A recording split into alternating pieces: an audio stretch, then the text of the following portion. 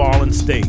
Why did you pick Jew? Us being Israelites is not something that we chose to be. It's who we were born as. Our identity was just taken away from us. Then you had some free men like W.E. Du Bois. But he was a communist. You shouldn't like him. He hated his country. He moved to Africa. He was a loser. But what country did he hate? America. What's wrong with that? If you are the Jews, you can't hate because you represent God, and God is not of hate. We celebrate a Passover every year, which is about the death of Egyptian babies. Is that love or hate? But original Jews is an improper context you keep using, and I know you black and slow. Did they bring you here from Israel, or did they bring you here from Africa? And the common misnomer is that black people sold black people. No, it's not. That's true. I know for a fact it's true.